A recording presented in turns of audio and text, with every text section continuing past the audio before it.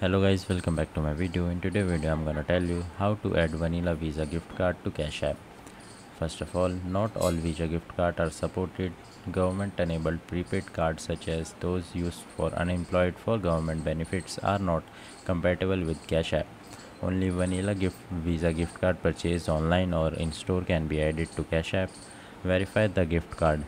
Ensure the vanilla Visa gift card has a Visa logo and is a standard gift card, not a government issued prepaid card.